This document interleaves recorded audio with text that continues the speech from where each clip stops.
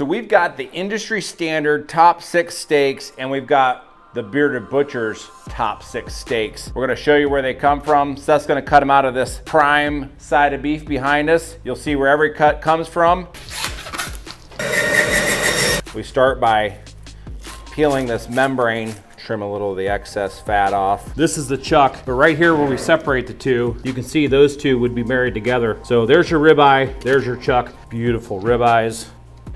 Cutting right down through that number 5 on our list. Got about 4 nice chuck eye. We're going for the tri-tip, and it's located right here. Just want to follow that seam down.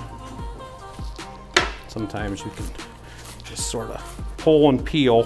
People would think we're absolutely crazy for not saying that a beef fillet would be, you know, number 1 or number 2. In our world that we live, beef skirt steak, a ribeye, tri-tip, chuck eye, it beats it because of the fat and the flavor.